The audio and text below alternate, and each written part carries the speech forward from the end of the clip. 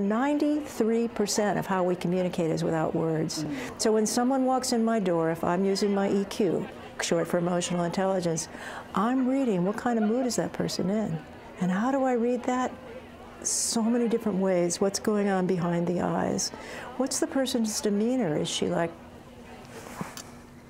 you know, how about just even how's the person dressed? Is she like kind of disorganized today and she's usually organized?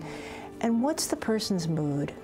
All of those things tell me so much. And here's what's important. If that's out of sync with what she's saying with her words, I tend to trust the body more than the words. Because the body, why's the body gonna lie? If you're tired, you're gonna let me know. And I need to honor that. I've done staff meetings, for example, where like I'm really excited about things, and I look around the room and people are going, huh? Because it's the end of the day for them.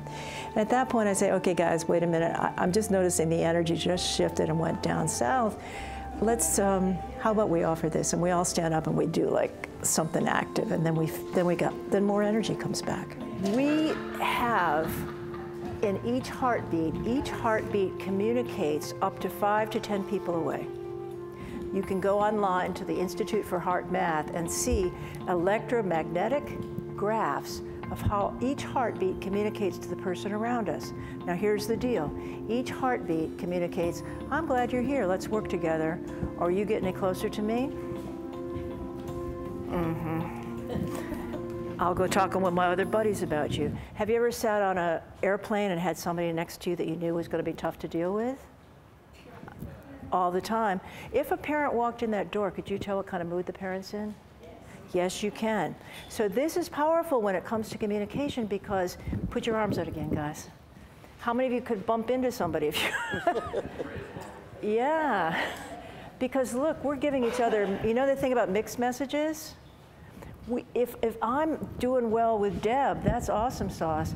But if Wendy and I are having a fight, what am I going to want to do? I'm not going to put my back to her. And what happens at staff meetings?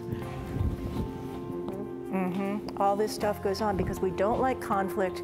We need to communicate, and we can't stop communicating. We can't stop our bodies from communicating.